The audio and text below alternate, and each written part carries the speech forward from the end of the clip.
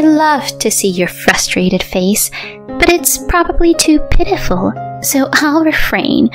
I know it's awkward to see you, so why don't you go hide in the bathroom? The woman on the phone laughs hysterically and mocks me. I hate this woman more than anyone in the world. No, in the entire universe. 13 years ago, this woman stole my husband from me. I want to cut ties with her, but it's quite difficult, because sadly, this woman is my own sister. I chuckled as I held the phone to my ear for a while after it was unilaterally disconnected. My name is Kate, a 37-year-old divorcee. My married life fell apart in just half a year, and it's all because of my sister with a rotten character. I have a fraternal twin sister. Her name is Carly. Our appearance is so identical that even longtime friends mistake us for each other. However, despite our similar looks, our personalities are completely different.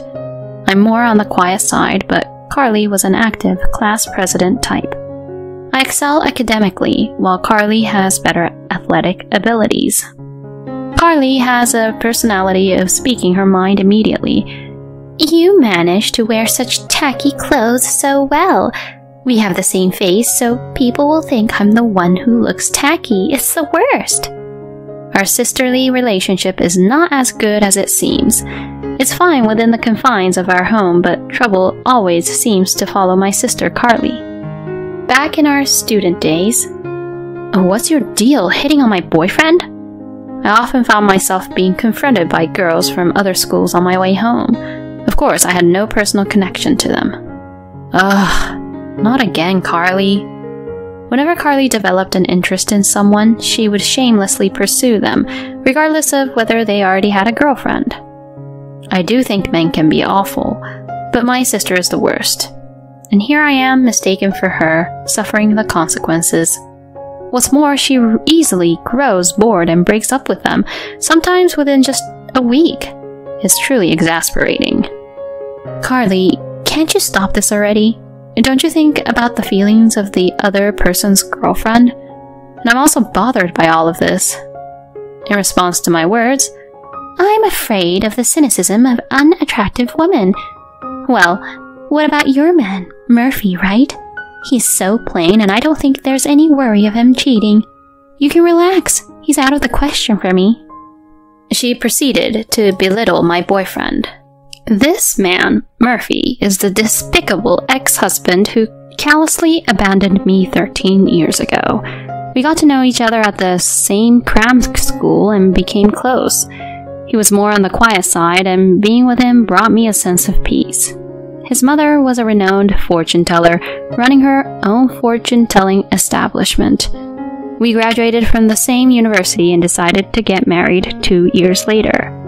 However, just 6 months after our marriage, "Please, just divorce me. I've reached my limit. You should know the reason, right?" He hands me the divorce papers.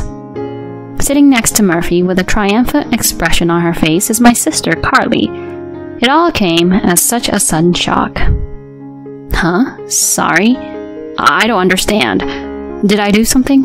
I have no recollection. In response to my words, my husband slams the desk. What?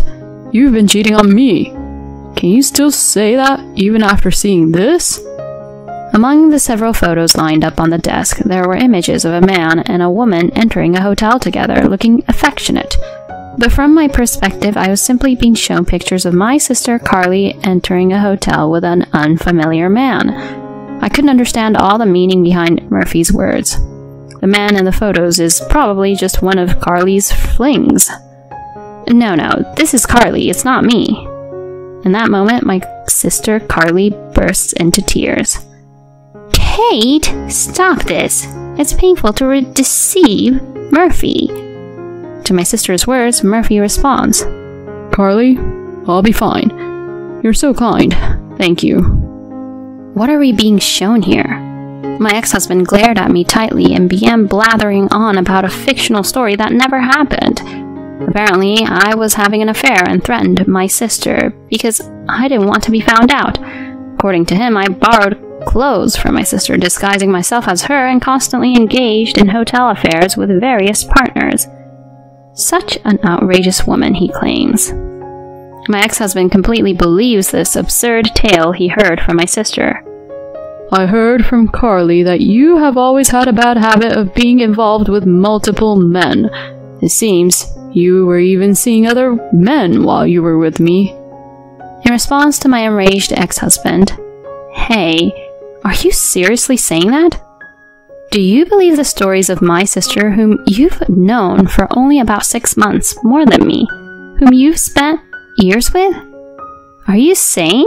Are you stupid? My calm response seemed to displease him, as my ex-husband simply glared at me. You claimed it was out of the question, but I never imagined you would go after Murphy. Even though you have the same face, your personalities are completely different. Honestly, you lack charm. Carly would listen to my complaints with a smile. She was so endearing. Maybe I made a mistake in choosing you as my marriage partner. He said such things. Carly, who continued to feign crying, had a smile on her face. As Carly became a working adult, her habit of being involved with men didn't change, but her criteria for targeting men has shifted compared to our student days. She prioritized status and money over appearance, and Murphy worked for a major company, and his family was reasonably well off. Perhaps she had her eyes on those factors from the time of our marriage proposal. It turns out that my ex-husband was completely fooled by my sister's poor acting skills. I couldn't believe that my former long-term partner could be so foolish, and I felt my feelings quickly cool down. You two are the worst, you know. Do whatever you want. Just never appear in front of me again. Tears threatened to fall, but I held them back desperately. I signed the divorce papers handed to me on the spot and slammed them back at the two of them. It's my sister who's the only one who has a devious mind. It seems she and Murphy haven't yet become involved romantically. Claiming alimony from him would also be challenging. However, if these two could disappear from my life, I no longer cared about money. Afterward, I returned to my parents' home, but they were furious at my sister's actions and declared their disownment. As for the reaction of the person in question, oh, whatever. If you ever need help with money, don't come to me or anything. Bye then. Even our own parents treated her with such disdain. I heard from a friend that my ex-husband and sister got married just 3 months after the divorce. I was so disgusted that I couldn't even cry. I didn't feel anything anymore. For the past 13 years, I haven't seen my sister and her husband. But one day I received a call on my phone from a payphone. Since it was work-related, I answered it. Hello, Kate. I immediately recognized the voice on the other end of the line. I don't know what kind of nerve you have to contact me. In response to my words, my sister Carly chuckled softly. Are you still holding a grudge? You're still as gloomy as ever, Kate. Well, never mind that. I have a favor to ask you. My sister continued talking without showing any remorse for the past. I'm pregnant. Huh? The father, of course, is Murphy, the one you loved so much. So, I was thinking of announcing it to our parents, as it's their first grandchild. But I doubt those strict parents would listen if I told them directly. So tell them for me. She boldly gave me an order, even though she's been disowned. And what makes you think you can say such audacious things when you've been cut off? I retorted, but Carly had a comeback. And what about you? How many years has it been since then? It's been 13 years. 13 years! I think you're the only one who still holds a grudge. You're probably still living alone in our parents' house, right? I'll be the one to show them a grandchild in your place. She mocked me. This girl is a genius when it comes to irritating people. I thought that while remaining silent, and then Carly continued. I'd love to see your frustrated face, but I guess it's pitiful, so I'll refrain. It would be awkward to me, so why don't you hide in the bathroom or something? She said that while laughing hysterically. And then, I'll come over this weekend. Take care. With that, my sister unilaterally ended the call. I held the disconnected phone to my ear for a while and chuckled softly. On that weekend, while I was enjoying a quiet time at home, my smartphone rang. It was a call from a public telephone. I assumed it was my sister. Reluctantly, I answered the call. "Hey, unlock the call blocking already," she yelled. What's wrong with blocking calls from someone I don't want to hear from? Isn't that the purpose of call blocking? Oh, I see. Maybe you don't understand because you're not that bright. I chuckled in contempt. In response to her irritation, I heard a few cracking sounds over the phone. "I went through the trouble of coming here and no one's home? I told you I was coming today." Huh? Were you serious about that? I thought it was a joke. Besides, you unilaterally hung up the phone, so I didn't say anything, but I no longer live there. I could sense anger and slight agitation in my sister's voice as she spoke.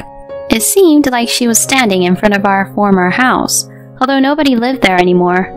Thinking about the disturbance it would cause to the neighbors if she continued to create a scene, I gave her my current address and hung up the phone. After waiting for about an hour, the intercom rang, and when I answered it, Carly and my ex-husband Murphy were standing there with displeased faces. Carly immediately said, "Don't get too cocky. And what are you doing here? Why are you living in such a nice apartment?" She yelled at me with bloodshot eyes. It was understandable that my sister was surprised. This place was relatively new and was in good location. The rent was also decent. It wasn't a super luxurious apartment, but it was a nice property. Ignoring Carly's excitement, I said, "It's annoying and disruptive there, so why don't you come up?" I led them to my apartment, and Carly seemed surprised by the spaciousness. Seeing her frustrated expression, I couldn't help but chuckle. Inside the living room, our mother was sitting on the sofa silently observing my sister. Without uttering a word, she continued to gaze at Carly. "So you said you had something to discuss today, right? I'm not bothered by it, but if I'm in the way, should I hide in the bathroom?" I sarcastically remarked. "Never mind, I don't care anymore." Carly glared at me. And then she approached our mother and said, "Mom, it's been a while. I'm pregnant. That's why I wanted to talk today. I hope you'll let us stay here as a couple for a while." Without any sense of remorse for the past, my sister continued speaking. "Huh? You want me to live with you guys? No way, that's impossible. Have you forgotten what you did to me in the past? It's out of the question." Before I could finish my words, "Kate, just shut up. Besides, isn't this house still under Dad's name? You're an unmarried woman who couldn't even remarry at your age and are just leeching off our parents." Further adding insult to injury, "Thanks for your hard work until now. From now on, Murphy and I will take care of our parents' needs while living here together. Can you leave? And what about Dad? Is he at work?" My patience had reached its limit with my sisters smirking and laughing. However, it was our mother, who had been silently listening all along, who spoke up before me. "If it's about your father, he passed away." My mother muttered just those words.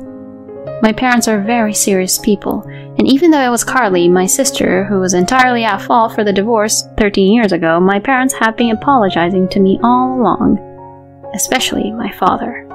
"I should have done better. It must have been my poor parenting. I'm sorry, Kate. I'm sorry." He became increasingly depressed to the point where it was difficult for him to continue working. During that time, both my father and mother were still in their early 50s, and our living expenses were supported by my income and my mother's part-time job. After a while, my father was diagnosed with cancer and passed away 10 years ago. Right before his passing, my father said, "Please, don't contact Carly about this. If she shows up at my funeral, I feel like I won't be able to go to heaven." True to his words, neither my mother nor I contacted my sister. We moved into this house about 5 years ago. It was because my mother's health deteriorated due to work-related strain. We considered renovating our family home, but it was located on a hill, and the act of climbing the slope with my mother's condition would have been difficult. That's why we decided to move to this wheelchair-accessible property. Since we started living here, my mother said that her mobility has improved significantly. I thought I was calmly explaining this matter, but when I recalled my father's presence before he passed away, tears welled up. I believe my mother felt the same way. There were traces of tears in her eyes as well. However, my sister Carly's reaction to my story was, in a sense, as expected.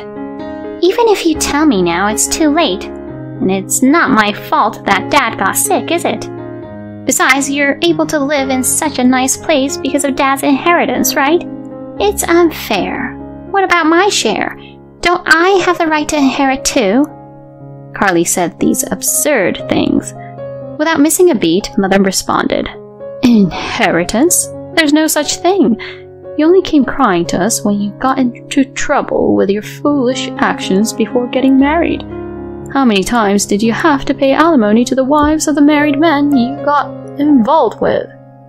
Living with someone who strayed from a right path like you? This is no joke. Don't you dare mock us. It was the first time both my sister and I had witnessed Mother in such a furious state. Perhaps realizing the tense atmosphere, my sister fell completely silent. And then Murphy, my former husband, who had been quiet like a doll until then, spoke up. Carly, maybe you've been deceiving me all along. My life has been a mess since I married you. You're reckless with money and don't do any housework. I had the chance to meet someone from our high school and they all warned me not to marry you, the twin sister. They said it was a terrible idea. I nearly burst out laughing at my ex-husband's words. It's quite something that he managed to stay married to her for 13 years. Furthermore, he approached me and said, Kate, I've regretted our separation for a long time. Would you consider starting over together here? Let's let bygones be bygones. As he said that, he gently reached out to touch my shoulders, sending shivers down my spine. No way, it's disgusting. Let bygones be bygones? Who are you kidding? And it's not something you should be saying in the first place. Just as I was about to deflect his touch, the door of the adjacent room swung open forcefully. Could you please not touch her with your dirty hands? Suddenly a man appeared, surprising both of them with wide-eyed astonishment. Who's that? Ignoring my sister's mutter, I said, I told you to stay hidden and not get involved. In response to my words, Richard said, I had to intervene because he was about to touch you, Kate. Besides, having a third party present can help with the discussion. That might be true, but... This is my husband, Richard. And also, Ryan, come here. This is my 8-year-old son, Ryan. I called out to my son, who had been peeking from the shadow of the door. He stared at my sister and her husband with a piercing gaze, as if he had overheard some of their argument. Huh? You got remarried? That's unbelievable. Why? My sister was more surprised than anyone to learn that I had a husband and a son. Murphy, my ex-husband, also seemed to be at a loss for words, his mouth opening and closing like a fish. Why? How many years do you think have passed since then? It's been 13 years. 13 years! Even though so much time has passed, you two haven't changed a bit. It's astonishing. Oh well, at least you've aged significantly in appearance. My sarcastic words made their faces turn red. I met my current husband, Richard, shortly after my father passed away. We worked together and met a few times a year, but one day he asked me out. I said, I'm a divorcee. When I declined, he asked me again, saying, Does being divorced mean you can't be happy? A year later, we got married, and the following year, our son Ryan was born. My husband treated my mother very well, and he never showed any reluctance towards living together. Perhaps it was because his parents, my in-laws, were already living with his brother and sister-in-law. I feel relieved because you're with Richard, she said, showing her support. Richard suggested moving to our current house because he was worried about my mother's mobility. Facing the two standing still, I said, My mother and I have our current life. Please, don't interfere. And Carly, you claimed to be pregnant. How many months along are you? Seeing the flustered reactions of the two, it seemed that the pregnancy was also a lie. Although Murphy and I were only married for half a year, I never got pregnant. That became a reason for my ex-mother-in-law to make snide remarks. And the fact that my sister isn't pregnant means that's how it is, I suppose. It seems that my sister and my ex-mother-in-law, both having a bad nature, got along well. Unable to withstand the harsh stares from our family, the two of them left the house as if fleeing.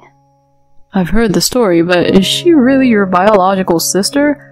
Her face does resemble yours, but her character is something else entirely. Anyway, I guess this settles the matter. Speaking with a smile, my husband said that. I'm not so sure, I replied with a wry smile. That evening, something happened. The intercom kept ringing continuously. Looking at the monitor, I sighed. I knew they'd come. When I opened the door, there stood my pale-faced sister and my ex-husband. I need your help. I need money. Please, lend me money. They pleaded desperately. My husband wore a puzzled expression, but my mother and I had a different reaction. During the day, while waiting for my sister's call, my mother received a message from someone. It was from a friend of my late father's who currently lives in my former parents' house, which is now rented out to their family. When they returned home, they had found the garden flower beds trampled and the window glass cracked. The security camera captured the image of a furious woman stomping on the flower beds and hurling stones at the glass. Of course, it is my sister Carly who is furious on the phone with me. When my mother shared my sister's contact information with our friend, he learned that my sister had been the one who had caused his dear friend, my father, years of suffering, and this enraged him. Among the damaged plants, there were reportedly precious flowers that were difficult to follow. It seems he also demanded compensation for the damages. I anticipated their reappearance due to their evident financial difficulties and struggles with housing, but I never imagined they would show up on that particular day. I was impressed by their energy. I can give you the money if you want, but there is a condition. Afterwards, as I watched the two of them dejectedly walking away, I couldn't help but laugh and say, "Serves you right." In my hand, I held the freshly signed agreement. As a condition for taking on this matter on their behalf, I made them sign a pledge to never approach us again. Still, Carly is my blood-related sister. Cutting ties with her completely is difficult. There might come a time when she will try to approach us again using this privilege. At that time, I'm prepared to fight, whether it be in court or anywhere else, using the secretly recorded audio from 13 years ago and this incident. That's how determined I am not to forgive my sister and her husband in the future. I later heard from a friend that my ex-husband quit his job at a major company right after divorcing me and started working as a staff member at the fortune-telling establishment managed by my former mother-in-law. He and my sister seemed to live a luxurious life with a high salary because they were relatives. However, a few months ago, my former mother-in-law suddenly passed away due to illness. My ex-husband took over as the successor, but he had no talent for fortune-telling. The fortune-telling establishment quickly became deserted. In a panic, my sister and her husband. This is a bracelet made with heartfelt intentions by our late mother. It seems they started a business telling lies to the people who had faith in the late mother-in-law. However, their lies were exposed through internal whistleblowing, and now a victims association has been established. The fortune-telling establishment is being inundated with victims every day as it served as their workplace and residence. With nowhere else to go, my sisters sought refuge in our home. It's absolutely audacious and infuriating. However, considering the police's recent actions, it's only a matter of time before the two of them face legal consequences. After that, we moved again. It was due to my husband Richard's job transfer. Am I really allowed to come along? With an apologetic look, my mother asked. What are you saying? You are a cherished member of our family. Even if you resist, I'll carry you forcefully and take you with us. My husband Richard joked and laughed. Thank you. She shed tears of gratitude. Grandma is crying again. Here, take this tissue. While Ryan, my son, chuckled and expressed concern over my mother's easily moved nature, I watched the scene of my family with a sense of gratitude for the happiness I currently had.